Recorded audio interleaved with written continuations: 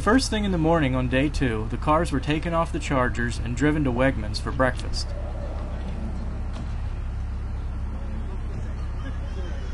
Then it was off to Penn State main campus to display the vehicles to the public, do some local trips, and measure cargo capacity.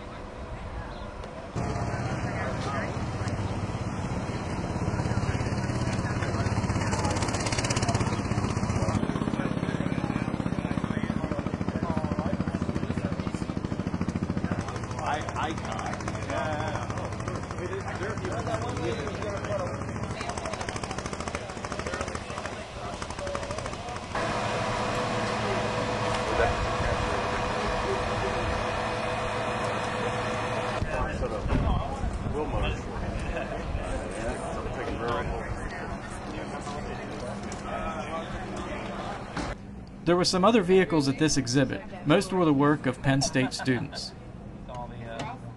Okay, the team here to be able to use for lectures. Yeah, everything is student. No, just kept it pretty simple. And then yeah, there's just brakes on both sides. And Did she work on it? Okay. That's diesel. Yeah.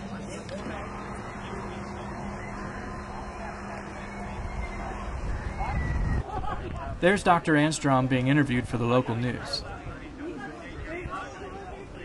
Much to my surprise, not all the EV1s were destroyed. Penn State, along with a handful of other schools, was given an EV1 with the electrical drive system removed. It was really neat to see this car up close and to sit in the driver's seat.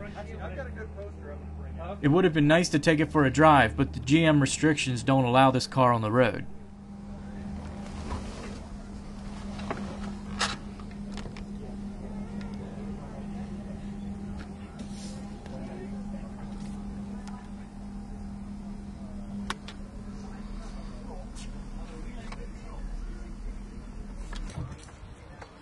One part of the competition was to measure the vehicle's cargo capacity. This was measured by filling non-passenger spaces of the car with pre-measured boxes. Each team had 10 minutes to pack their car as tightly as possible, and the total cargo capacity was then measured. 2.2.1. An unexpected three-wheeled recumbent bike with electrical assist showed up near the end of the day. It drew a nice crowd and a lot of questions. Why don't you drive this on over? Oh, wow. Are there pedals in it? Oh yeah, I'm basically pedaling. It's got assist plus a throttle. Does it have reverse? No, you wheelchair it. You open Wheelchair. up. Okay. And the shop that got it just got it yesterday. It's used. Huh. This is how you reverse. Oh, cool. Huh. Okay. Old school reverse. It could be both if you're the gas engine. Assist. Got Alan. Finally, the day ended with a general discussion between Dr. Anstrom and the event participants. I have a number in my mind. How many vehicles do you think we could, just off the top of your head, how many vehicles do you think we could handle and why? Like 80. 20 to 25. What staffing Thank you, level? Brian, who's graduating.